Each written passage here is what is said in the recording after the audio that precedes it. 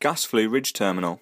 The Gas Flue Ridge Terminal is designed for use on duo-pitch roofs in conjunction with concrete ridge tiles on dry fix or bedded ridges.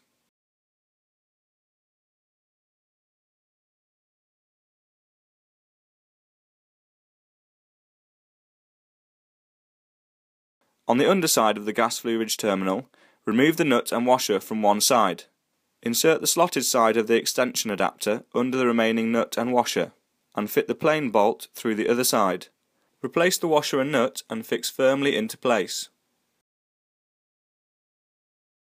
Find a central point between two ridge batten straps and cut a 370mm section of the ridge tree batten.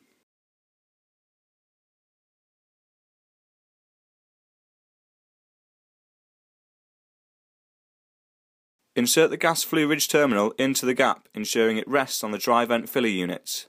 Insert a ridge-to-ridge seal on each side. The ridge tile may need to be cut to fit either side of the terminal.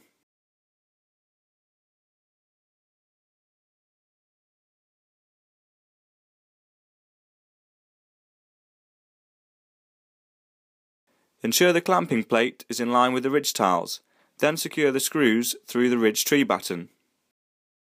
When using dry vent ridge with gas flue, blanking plates must be inserted 600mm each side of and directly below the gas flue terminal. For more detailed fixing instructions, visit www.redland.co.uk.